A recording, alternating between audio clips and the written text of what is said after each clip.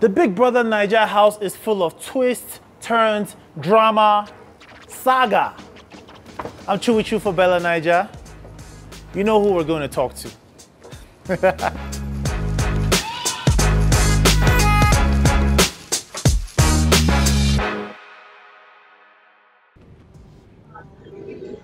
Saga! What's up, Chief? Chief, I'm good. Well done. Have fun now. You sound like Robocop. Like you're just ready to just go. Let's go. I'm ready. Dude, I can do this all day, like Cap. All right. You've been doing this all day. Straight up, I think it's my final one, so I'm really excited. Welcome to the life of the famous. Welcome to celebrity life, man. I'm grateful. Let me just put it that way. I'm grateful to be here. Can I see your eyes? All right. That's done. You had a long day, huh? I say I should wear glasses just in case I cry. Nobody got the joke. So, all right. Saga, where do we start? Where do we start? I don't know. Start from the good things. I'm just gonna go straight to the point. You're the notorious lover boy of this season. Go on. Right? How does that tag feel? Like, how have you come to terms with that perception of yourself? Well, it's not foreign to me, Sha. The feeling is not foreign to me, or people talk to me this way, it's not foreign to me, because I always treat my women with respect, like that way. Although Nini wasn't my woman, but then that's how I treat all the ladies around me, Sha. I have 4 female best friends that I've had right from when I was in year 1, almost 11, 12 years ago. I was best, what's it called? Groomsmen to all their husbands at their weddings. So it's not a foreign feeling to me. I'm used to it. So you've always been this way to like the women in your life? Yeah, I have. To the women in my life. So let's go away from the romantic side. We might get back to that later. But Saga, you're an engineer, you're a fitness coach, and a visual artist, right? Yeah. That's what type of engineering I need to ask, because it's crazy how I can relate on those levels of who you are. Yeah. What type of engineering? I'm a well completion engineer or well intervention engineer. I practiced both of them for 3 to 4 years. Yeah. Oil and gas, basically. Okay, so you have an engineering side and you also have like the creative side of you. Which is more to your liking? Well, eventually they're kind of like, they're all from the same stream, because you have to be a creative to understand science, actually. That's why most artists end up in the sciences. Even Da Vinci, a few of them end up doing something related to science, because you have to be creative in your mind. Most of the things that we do in oil and gas, if you cannot see, you have to imagine it. You know, if you don't have a creative mind, although you might not be creative, I don't think creativity is all about drawing, telling stories, you know, just imagining things in your head, painting, speaking, writing, they're all creative, you know what I mean? So it all came from the same place. But then, I enjoy science and I enjoy art. The only thing is, the thing about art is, art draws out emotions from people. That's one thing that science doesn't really have. You know, when I give somebody a portrait, like, it's almost a spiritual feeling sometimes when I'm creating it as well. So that's one thing that engineering doesn't have, but that's what fascinates me. That's what keeps me going in the art side of myself. Okay, so and then for the fitness, okay. You never really seem to show that part of yourself to, like, as an artist, till later on, like, down the line. Why would you say that was? Why would you ask me? Is the real question. We don't have biros and pencils in the house. Yeah, but so, you know how people go to the house and they want to sell parts of themselves, right? The musician goes there to sell the music, the artist goes there to show the skills, and the dancer goes there and you know, so on. Yeah. People typically you want to go there to sell yourself, right? And it took a while before we saw that party. Imagine if you had gone out earlier before. Was it like a slow release plan, or was it just as it came, as it came? Okay, what I'm trying to say is, we don't have pencils and biros in the house. You get. Oh, And then We're not allowed to keep pencils and biros. and then Okay, I drew. yeah. I drew Arin. Let me finish. I drew Arin initially. I don't know if that trended. I don't know if the internet saw it. I also drew Nini when I got a chance with a pen. I don't know if the internet saw that one too. And then every art task that we got, I won. I don't know if the internet saw that as well. I kept begging people that for painting materials and art tasks, but it seemed as if I was the only creative in the house, so it might have been unfair to bring more art tasks to the house. But in terms of all the chances I got being properly utilized, 100%, I used every chance I got to show my creativity from the start. I drew 3 times when we don't have access to, as soon as we finish a task, they're collecting biros and papers from us. So that Buma one, I just noticed that there was like a gap, so I just quickly took that time, just quickly did something before they seized the biro and paper. Do you get? Okay. So We had now like before 2 the or 3 house- art tasks, and I won it all. Okay, fair points, right? Now, before the house, you were a online fitness instructor, right? Is it something that Yeah. you plan on continuing? I mean, it shows in the physique, anyways. So, what are plans for that? Like now that you're out of the house. All right. Okay, so the thing is, I used to train on WhatsApp before.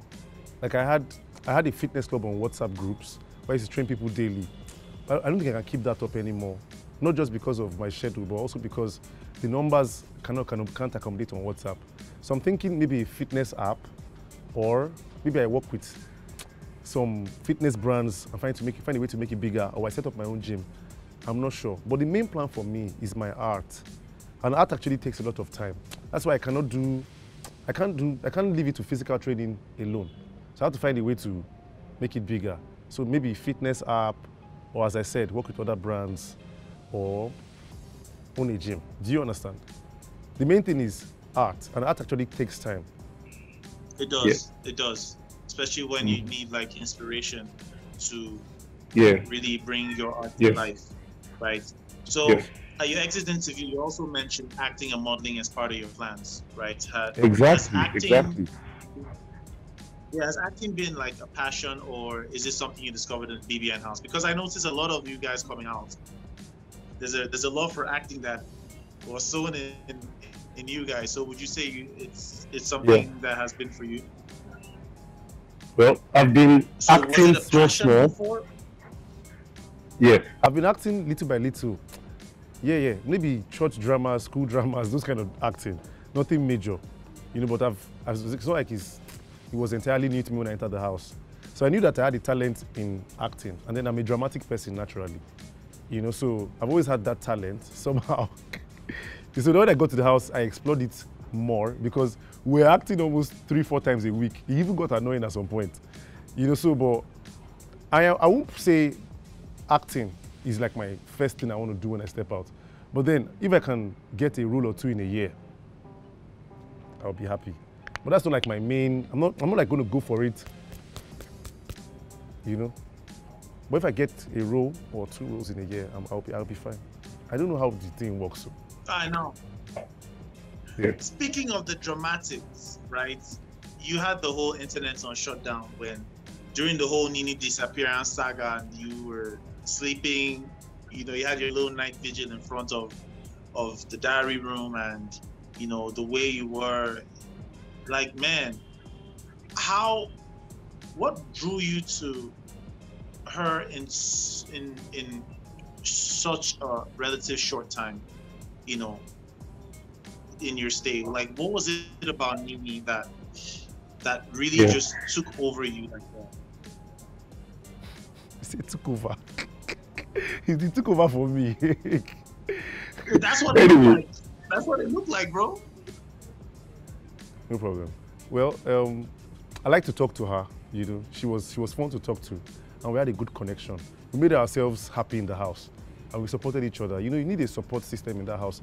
In the Big Brother house, you don't have I call my mom when I'm feeling down. I call my best friend. You know, you can't go out for a drink. You don't have all of that. So, and it's pretty emotional in that house. You go for a task, you put in your all, you lose. Who do you go and talk to after? You know, or maybe people that fires you one very painful thing, or maybe there's no food in the house, or you know, all those kind of, so everybody kind of needed that someone that they had in their corner. You know, so Nini was that someone for me. The only thing is, I'm an extra passionate person, and I am overdue. You know, so I probably overdid it because that's who I am. You understand, like, Bob? She was just that friend that. Something that it's kind of the way you've been, per se. Yeah. You know, to be honest, I like the way you're really owning that part of yourself.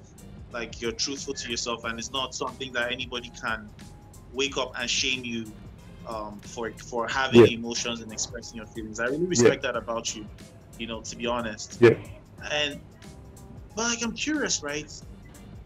It's still a game, and you really chose Nini over Big Brother when you had the task to do, and you basically snitched on Biggie. The task wasn't Nini versus Big Brother. It was fight with Nini and stay away from her and get 200 Abeg Naira and 200 BB tokens. That's what it was. It wasn't Nini versus. It wasn't designed, do this for Big Brother or die. Or lose the show. No, I get you. But you exactly. No, it wasn't. Like, what happened was. Okay, what happened was I was executing the task perfectly. Like, she already even broke up with me. We're not dating anyways. But then she told me, I never want to speak to you again. And I was not even done with the task. But the following day, I didn't anticipate that she was going to fight with Cross. Another fight with Cross. You see, in the Big Brother house, one small fight, you just find out you are pushing the person just to get past, and then you get a strike. And there was nobody, you can't trust anybody to have your back. Even when people are telling you, during fights, when people are telling you, don't fight again, they probably also pinch you in the bum so that you can slap somebody. You know, it's only your friends that you can truly trust to talk to you at a time like that. So she didn't have anybody in her space at that time. So I had to even I had to find like a loop or a gray area where I had to step in the fight and try to comfort her so that she can calm down, not overdo it. I even had to take her outside, keep her outside, because if she was with Cross talking, who knows what would have happened? You know, so when I finished that, I went back to my task. And then later I heard that she was crying. I knew that Nini would never allow anybody to talk to her when she's crying in that house. Nobody, she would just push everybody away. I'm the only person that can get through to her. And how can I get through to her when she's not talking to me again? So I just put her emotional health above 200 Abeg Naira.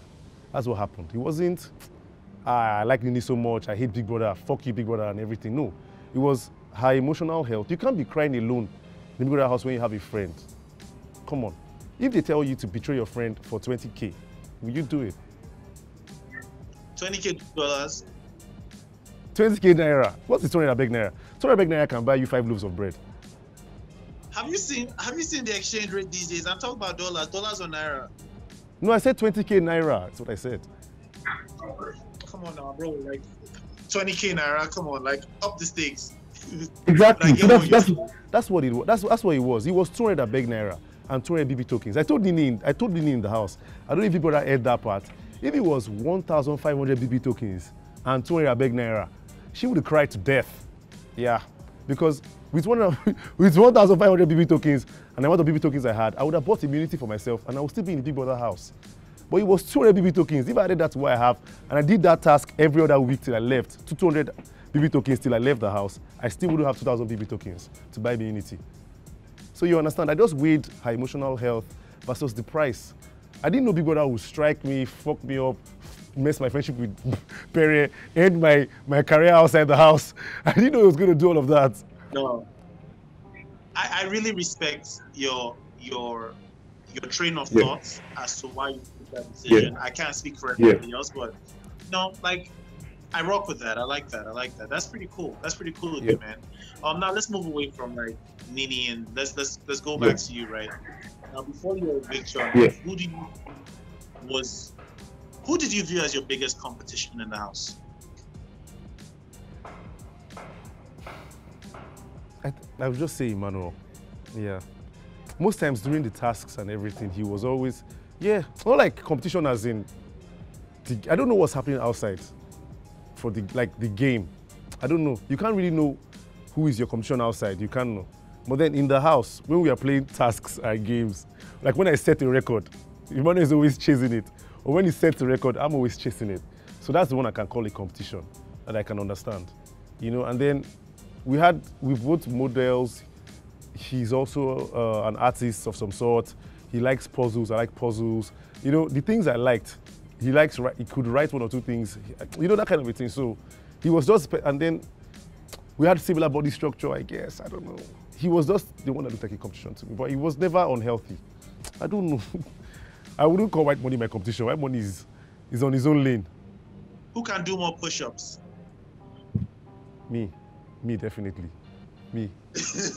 Definitely me. What's the highest you can do? I can do 400 push-ups in an hour, I'm sure. 400. No, I think for 5 minutes. I think I can do 70. 70 on a good day. Yeah. I'm still I struggling. don't think I can do 70 now.